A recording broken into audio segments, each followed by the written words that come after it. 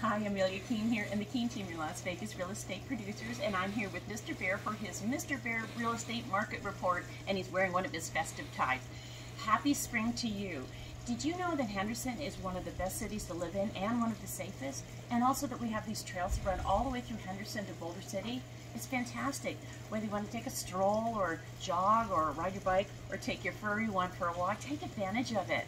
So today's market, right, Mr. Bear?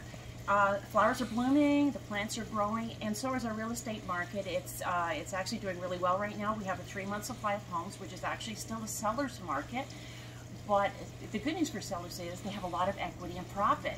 Also, it's a great time for first-time buyers and all buyers because sellers do have profits or some equity, and they may be willing to help you with your closing costs or buying down of your interest rate.